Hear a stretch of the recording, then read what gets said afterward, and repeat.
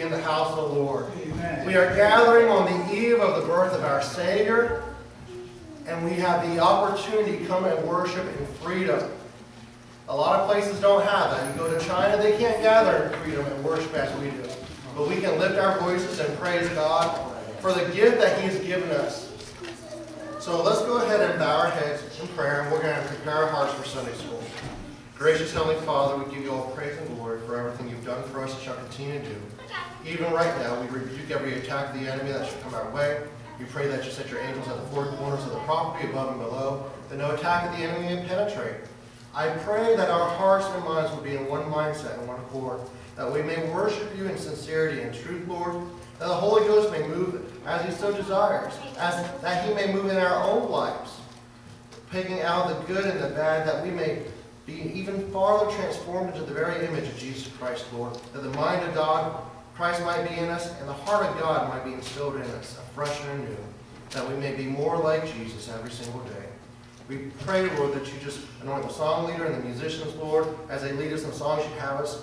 May our hearts and our minds be prepared that they be good soil for your word to fall on, that we may remember it throughout the week, but even greater than that, that we would be able to, that our hearts would be plowed as well, that we may apply it to our lives.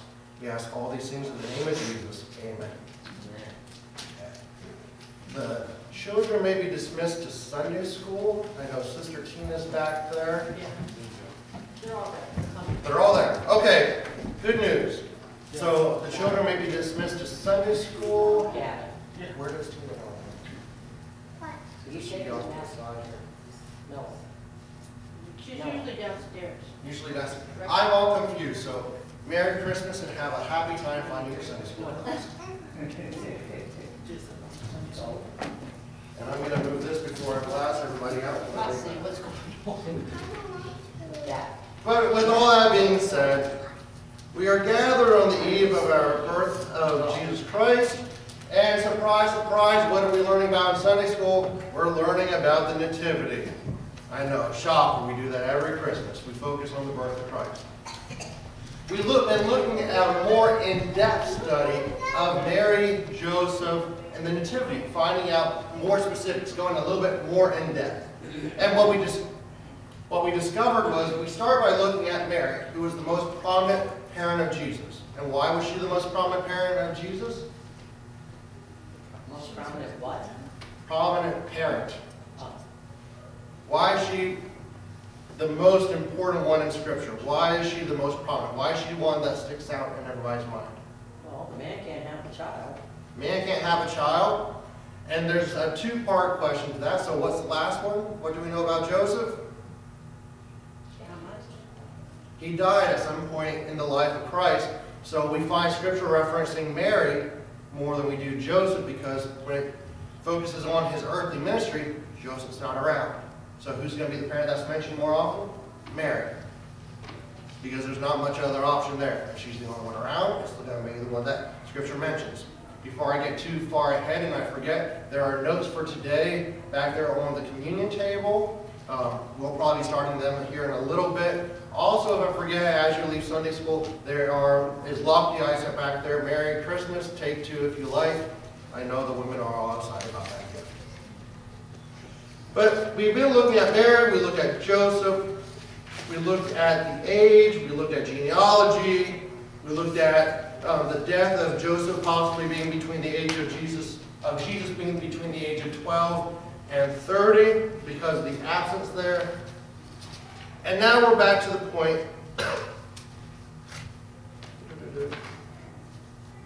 And we also mentioned the fact that we do not find the death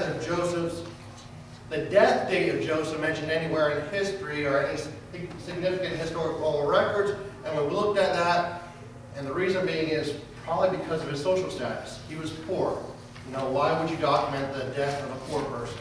If it would have been king or pharaoh, that would have been a different story. It would have been significant. But Mary and Joseph were poor. Now we're continuing on with lessons learned from Joseph. In Matthew chapter 1, verse 20 through 24, if someone please read that. Matthew chapter 1, verses 20 through 24.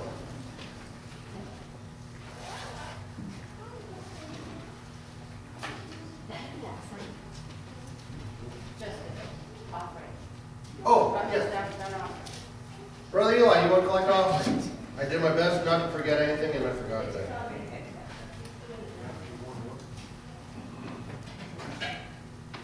And if they don't, give us a shake of hand. Okay.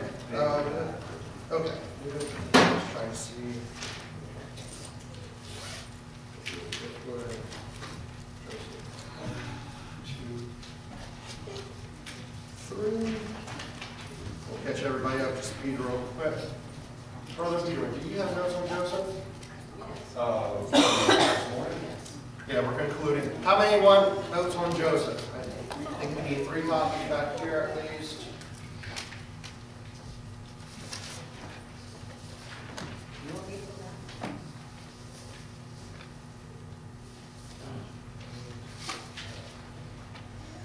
We'll do this.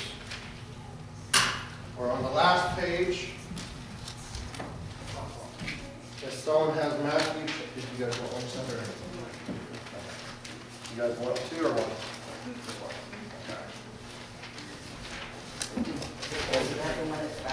No, this is the one from last week. We're on the last part, and I forgot an extra copy. Yes. Matthew chapter 1, verses 20 through 24.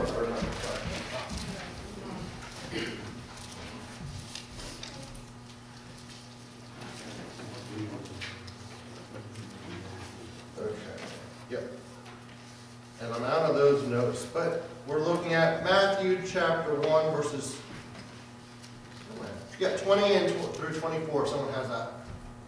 But while they thought on these things, behold, the angel of the Lord appeared unto him in a dream, saying, Joseph, thou son of David, fear not to take unto thee Mary thy wife, but that which is conceived in her is of the Holy Ghost.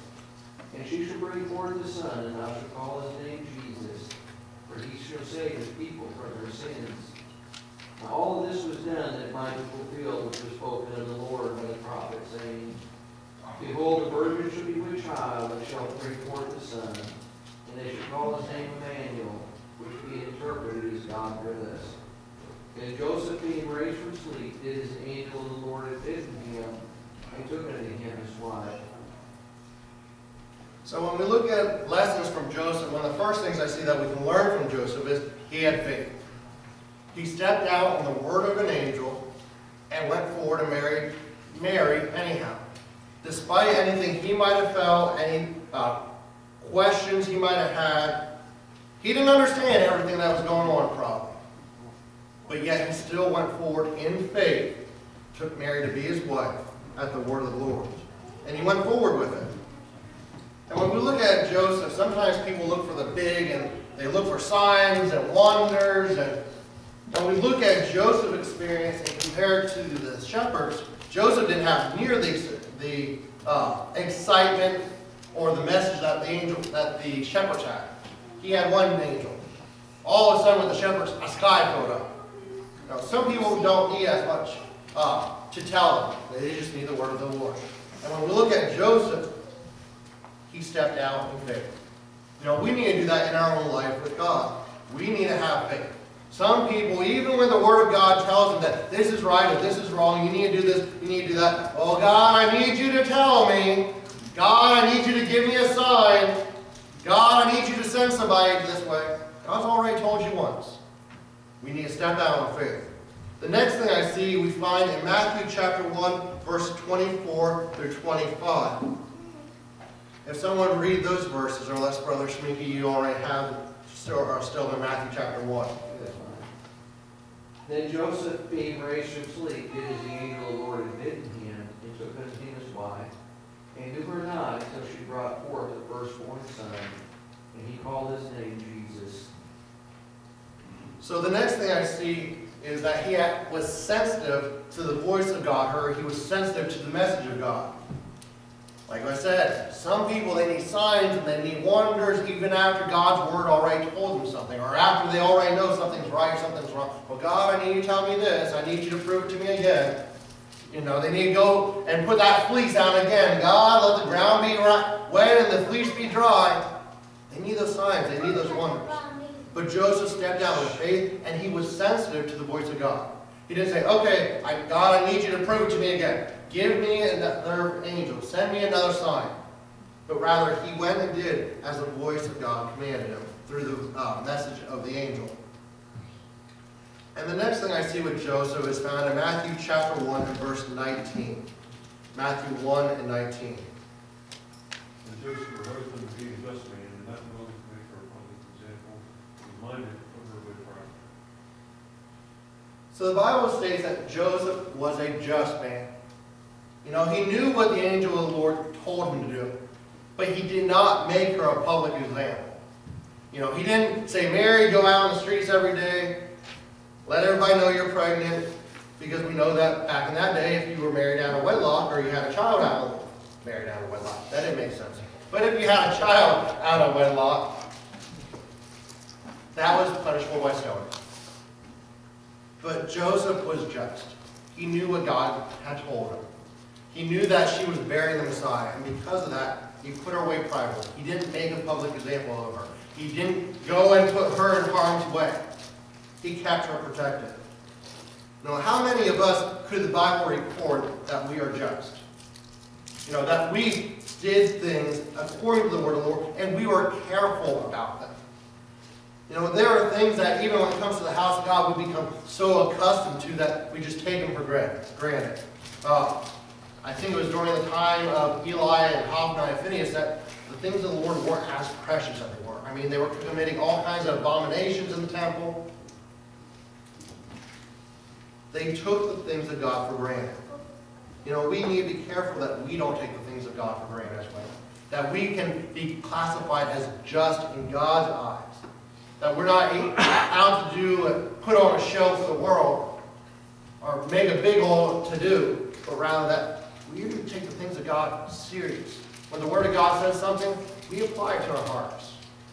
When somebody comes to us in confidence and saying, pray for me, I need help in this area, we don't go and blab it to the whole church. No, it's one thing if they wanted it prayer for the whole church. There are some things that are in confidence. Just like if there be something that went on in this church that would be a big to-do, it would involve the big church, you know, maybe a scandal. That's not the churches down the road's business. They don't need to be what's going on. We'll take care of it. If the church down the road is having a scandal, guess what? It's not your business to go and try and find out the dirt on their church either. We need to make sure that we are keeping ourselves just. We are making sure that we're keeping ourselves pure. We're doing what is right in God's eyes in our lives. And then we're going to move on today and talk about the Wisemen a little bit. When we look at the Wisemen, the term that we use for Wisemen comes from the Greek word magus. And the meaning of it is of foreign origin, a magician, an oriental scientist, by implication a magician, sorcerer, or wise man. As we study them out, of course, we will realize that they're not a magician, they're not a sorcerer, but rather they were more wise men or astronomers. They are only found in one passage in the entire New Testament.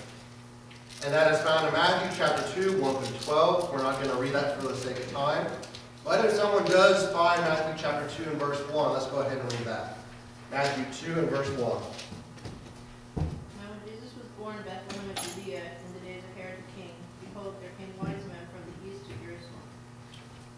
So where do they come from? From the east. In the east. And we'll talk about that more in a little bit. So, well, I guess we'll talk about it now. So we begin looking at their nationality. What was their nationality? Well, if they came from the east, they probably would have came from the Babylonian region. They might have been Persian. Most believe that they were Persian. But they might have had Jewish ancestry somewhere in the blood. Why? Because they were aware of the scriptures. So they might have had that possibility. When we look at their social class or their wealth, what was their social class? We know Mary and Joseph were poor. Where do the wise men fit into this? They were rich. They were wealthy. How do we know that they were rich and wealthy? Just by a quick question.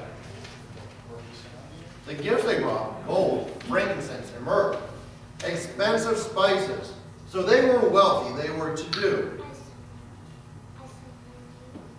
And if we want to find their country, and as mentioned in Scripture, we know they came from the east, so the best we can do is, at this point, they came somewhere east of Jerusalem, or somewhere east of Bethlehem. And when we look at their occupation, it would have been more or less astrologers. And not astrologers as we think of today, those that read the signs in the sky and yada, yada, yada. But rather they would have been an astronomer, someone who studied the stars, someone that was familiar with them. What are the names of the wise men?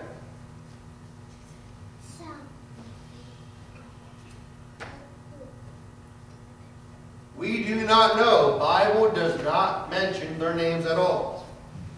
Scripture is silent on that topic.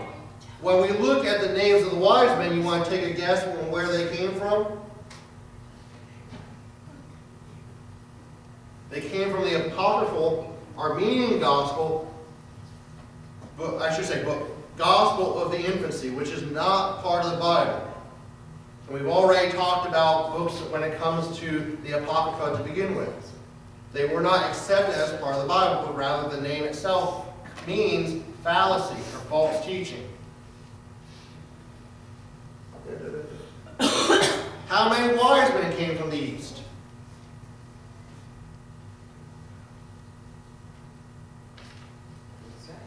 It doesn't say. So we don't know their names. We don't know how many wise men came from the east. The reason that we believe, the only way that people come up with 3 wise men is because they come from the names that are taken from the false book of the Apocrypha, the Armenian Gospel of the Infancy. I can't remember the names off the top of my head, but once again, there's 3 names mentioned, so they assume 3 wise men. But when we look at the true Word of God, it's silent on it. Scripture does not state the names of the wise men. It does not state how many wise men came from the east. All it states is that wise men came from the east. And since it says men and not man, it was more than one. When we look at the wise men, Matthew is the only one who records their coming, or anything about the wise men at all. Everything that we know about them is taken from that passage in Matthew chapter 2, verses 1 through 13. As we've already said, considering that they came from the east, they were Gentiles, or could have been Gentiles, or they were Jewish remnants left over in Babylon, or they were Gentiles that had Jewish blood mixed into their system. When you study it out, a lot of people believe that they were actually Persians. When we look at the Greek word for magi, it's translated using the word magi or magus, M-A-G-O-S, and it means a foreign, a magician, oriental scientist. And when we look at it, even though we sing "We Three Kings of Orient," we really know that they really weren't kings. They just had a high status. They were astronomers. They would not have been kings at all, but rather, once again, the idea that they were kings is taken from the apocryphal book, the infancy of, and I gotta go back to the nation, the Gospel of the Infancy. And it is reinforced by the Christmas carol, "We Three Kings," which, by the way, was written in 1863 by John Henry Jopkins, Jr. for a Christmas play at General Theological Seminary in New York. He was a deacon in the Episcopal Church, and he was later a rector at Christ Episcopal Church in Williamsport, Pennsylvania. So that song hits a little bit closer to home than we realize. But once again, they were not kings. It was taken from a false book, and it was backed up by the idea of the Christmas song, "We Three Kings." When we look at that word magi, it is used in 5 verses of the New Testament. 3 out of the 5 times it is referring to the wise men of Matthew chapter 2. The other times it is referring to sorcerers. We find that in Acts chapter 13 and 6 and 13:8. If someone would please read Acts 13:6 and verse 8. Those two verses.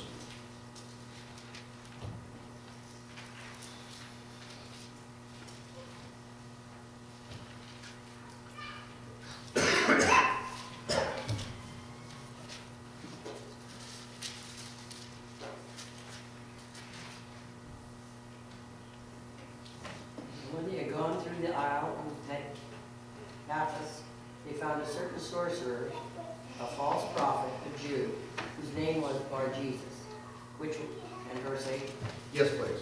but Elymas, the sorcerer, for so is his name by interpretation, withstood them, seeking to turn away the deputy from the court. So where that word sorcerer is, that word sorcerer was translated using the Greek word magus, or magi. Now, when we look at it and study these men a little bit farther, like I said, they would have been astrologers, like the Chaldeans there in the book of Daniel, and we find that they studied the stars.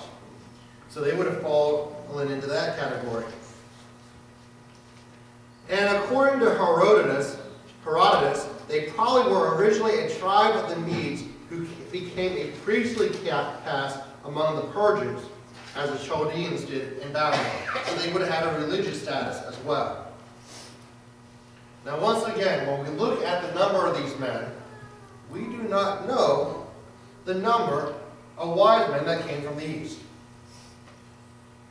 The number 3 was taken from that false gospel, the gospel of the infancy. It was also here that the number 3 was given along with the names of the wise men in that false gospel: Melkin, or Melkor, king of Persia; Caspar, king of India; and Belteshazzar, king of Arabia. What do those names mean to us? Absolutely nothing when it comes to the Word of God, because those names are not taken from the Word of God. They are not historical. They cannot be backed up. They are taken from a false book, probably one which had errors along with all the other apocryphal books. We do not know the number of the wise men that came. We do not know their names. Scripture is silent on it. What do we say when Scripture is silent on something? Scripture is silent on it. Sometimes we just don't know. We don't know their names. We don't know how many there were. Scripture doesn't say. All it states is that wise men came from the east. Scripture is silent on that. All we do know is that it said that wise men, not wise man, came. So we can assume that there was more than one that came to visit the child. We can try to base the fact that there were 3 gifts, so there's 3 wise men. There could have been 3 gifts and more than 3 wise men. We do not know. That is not an accurate way to measure how many people came. We can tell them how many gifts were brought. We can tell them what gifts were brought, but we cannot tell them the number of wise men that came. Now, all we can say is there was more than 2. Now let's look at the arrival of the wise men.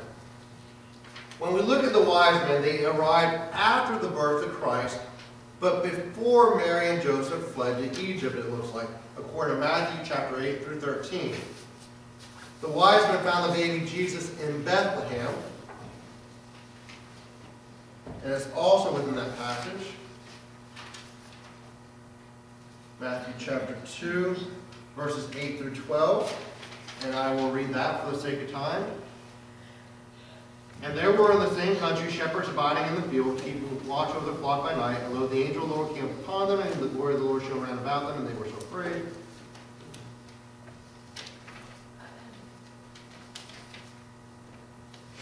And it would help if I would get out of Luke 2.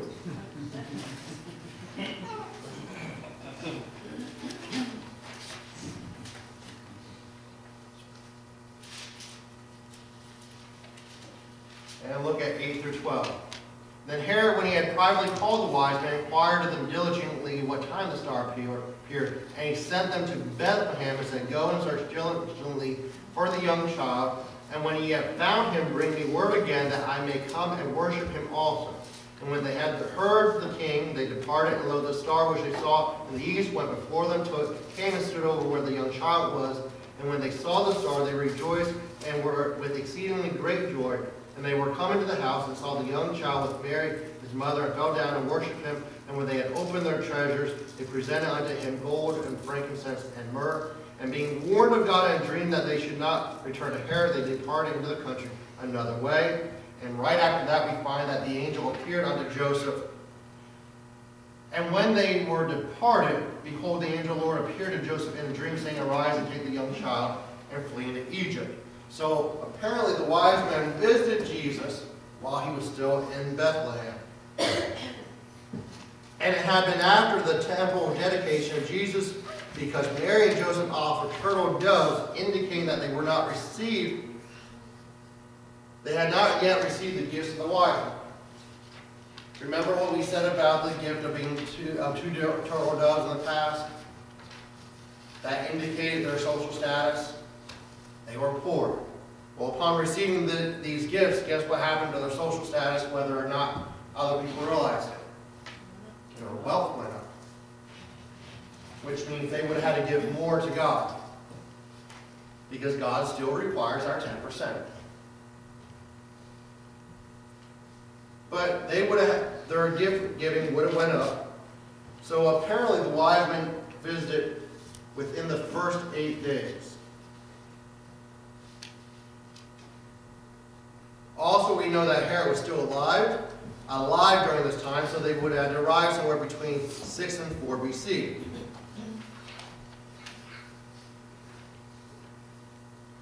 Now, what are some lessons that we can learn from the wise men? Once again, they fall in the same category as Joseph and Mary did with that first great lesson that we can learn.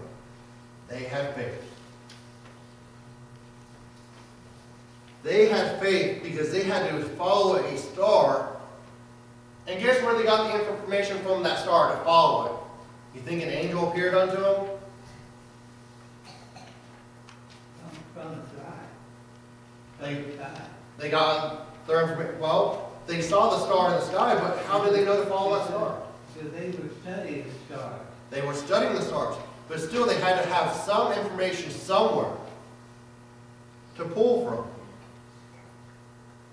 Unless they knew the scriptures themselves. What's that, brother? Unless they knew the scriptures themselves. Which means they would have had to pull their information from written sources. More than likely, the wise men had to pull their information to follow that star from a written source.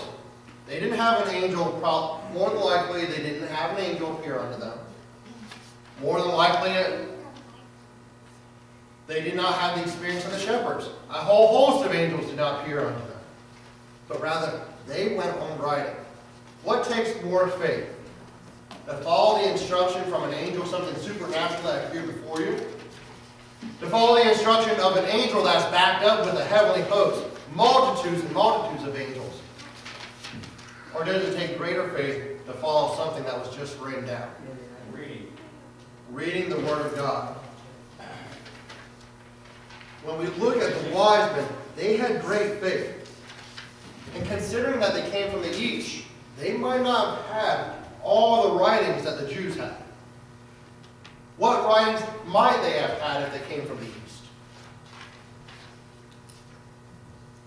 Well, they knew how to read the stars. Well, they knew how to, but they had to get the writing somewhere, brother. And seeing that one star that was farther anything else, it made them curious. It made them curious, but they still would have had to get information somewhere else. Who would they have been able to read after? Who would have been in the east? Or why would there have been Jewish writings in the east? Let's start there. Now the disciples, we're talking hundreds of years before their time. How would Jewish writings have gone to the east? The scriptures. I mean, they had to have something. Yeah, but how did the scriptures get there? Excuse me? How did the scriptures get there? I'm pulling now. Something we haven't talked about or touched on for a very long time. the Babylonian captivity. All the Jews were taken from their homeland to Babylon to the east, to the area of the Medes,